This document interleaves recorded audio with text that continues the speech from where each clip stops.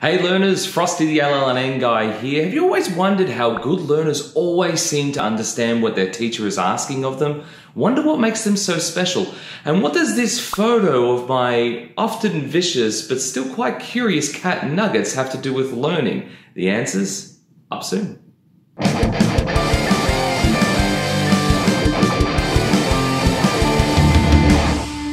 There's a few things you can do to improve your learning game, and the best thing you can do around that is make them habits. So let's start with the most obvious thing here, goal setting. I covered this a little bit in my video on confidence, but I think we need to go into a little bit more detail here. So there's three basic ingredients around goals that'll help them become successful.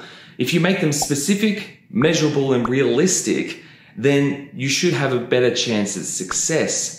There's no good in just saying, I want to be a better writer. Being specific means knowing exactly what it is you're wanting to learn. So if you're wanting to improve your writing, is it your spelling? Is it your grammar? Is it your descriptive language? Be really specific about what you want. Next, you're going to have to be able to measure your goal. Ask yourself, how are you going to know that your spelling and or grammar has improved? What are you actually specifically looking for? Next, is your goal realistic? I'd love to be able to run a marathon, but I don't think I'd get further than 5Ks, let alone 42. So maybe start off with 5Ks, then I might push to 10, then I might push to 15, and eventually get to the 42. My next habit is around being motivated and interested in what you're learning. I used to say that my students need to take responsibility for their learning. And I think that's really what I'm talking about there. Motivation is not something your teacher can do. Being motivated comes from you. This is because motivation, as we know it, comes in three distinct areas. There's amotivation, extrinsic motivation, and intrinsic motivation. Amotivation refers to someone who isn't motivated to do anything at all.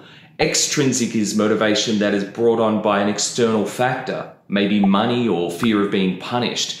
Whereas intrinsic motivation is the inner motivation you have. Something inside you makes you want to do the thing that you're doing. As you probably guessed, the best motivation is intrinsic motivation.